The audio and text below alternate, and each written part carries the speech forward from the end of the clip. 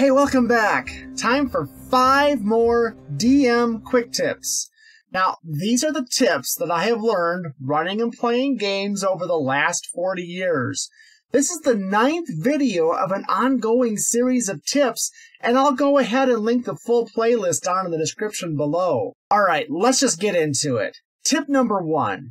You know, while the classic dungeon crawl and Monty Hall campaign can be a fun distraction, sometimes it's fun to complicate your plot a little bit. So tip number 1 is just to try to find out a different adventure type. Just try it out for fun. For example, a good mystery scenario. And of course, on the other side of the coin, if you usually do long plots with lots of twists and turns, it can be fun to just take a bit of a break and do a classic dungeon crawl. Lots of treasures, monsters that don't make any sense at all. Maybe you could even tie it back to your actual campaign, but maybe it's just a one-shot. Tip number 2. Sometimes combat can turn into a series of, I roll the dice, I hit armor class, I miss armor class, I do this much damage, you roll, you hit, you miss. I can be guilty of this. Instead of just announcing, try to do a bit of role-playing as well.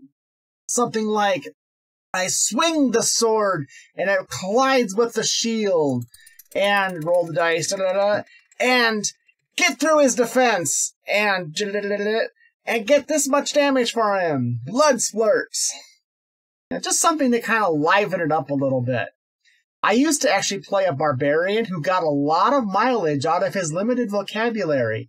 His own name, Thok, was his battle cry, and he started almost every sentence by announcing his name, Thok! Little things like that can really bring combat to life, because Thok will smash you with his battle axe! Thok takes Purple Worm Slayer! And other fun stuff like that.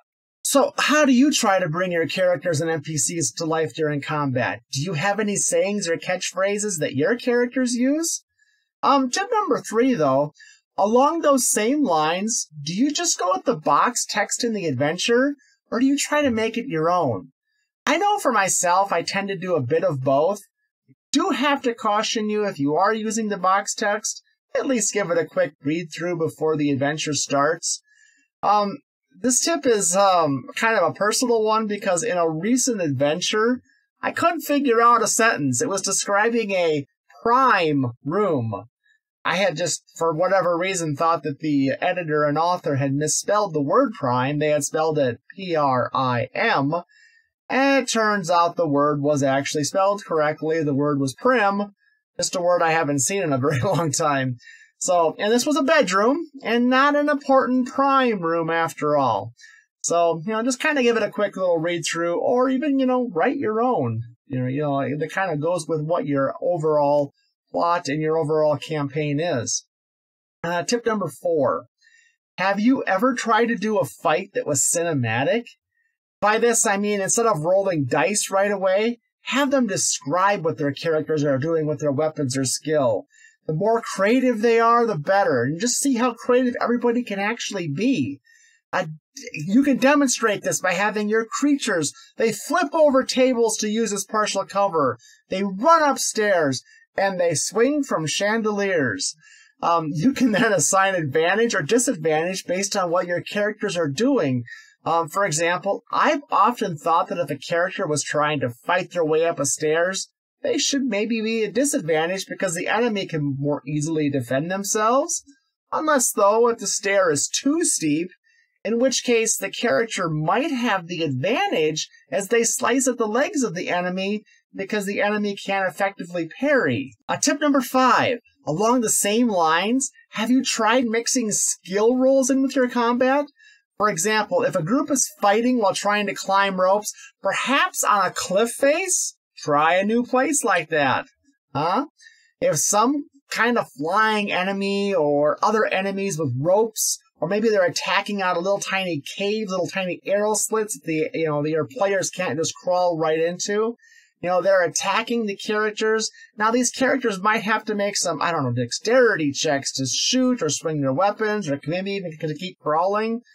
Perhaps they want to try to find themselves a place to wedge them in so they can shoot at those flying creatures, or get away from the arrow slits and maybe, you know, prepare some spell that they can cast through that arrow slit hole.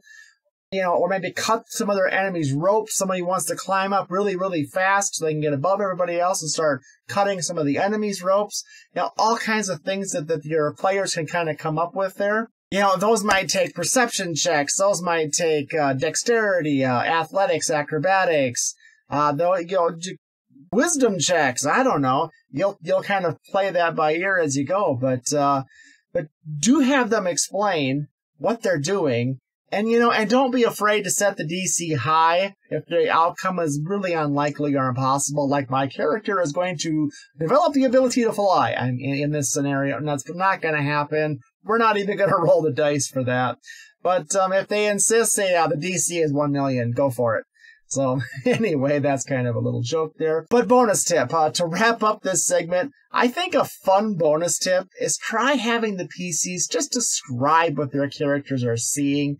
You know, you give your brief description, and then just say, what do your guys see? You know, you're on this boat ride. You're going down this boat ride. It's kind of boring. You know, you're not saying it's boring. You can say there's the trees on the one side. There's, you know, kind of an open grass fields on the other side where there's these farms and whatnot. Go ahead. Tell me what your character thinks of this, or what is your character doing? And, you know, oftentimes maybe they'll come up with not much of anything. Other times you might have a wizard who's sitting back and chilling his drink. He's sitting on a deck chair. He's got his cocktail out, and he's using a cantrip to just keep it at a nice cool temperature.